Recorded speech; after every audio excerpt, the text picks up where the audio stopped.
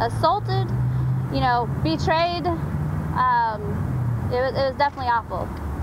That's why she's suing the Nevada National Security Site's contractor. So is one of her co-workers. They both told us the bosses not only know, but retaliated against them for reporting it. I've been a security police officer up at the test site for about 3 years. My name's Gus Redding. I've been at the test site now for 20 years.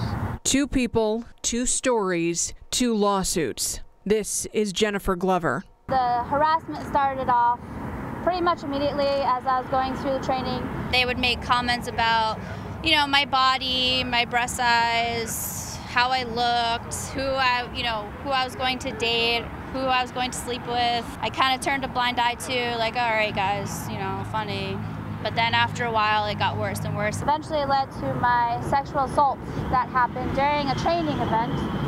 I reported that as well. Nothing happened. It just got worse from there. Ultimately led to my termination, and essentially the longer I was there, the more things I started realizing, such as,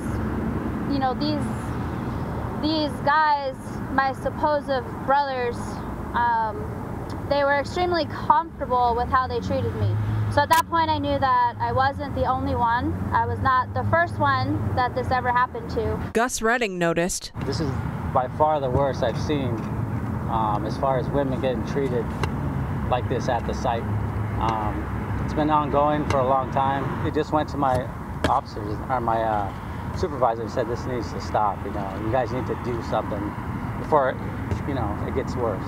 He told the truth about what happened, and he's been retaliated against ever since. Gus is still technically employed, but told his security contractor SOC didn't allow him to medically retire and cut his hours. Jennifer's lawsuit names Centerra Group, the contractor at the site, when she worked there. Nevada's U.S. senators asked the Department of Energy to investigate Glover's claims.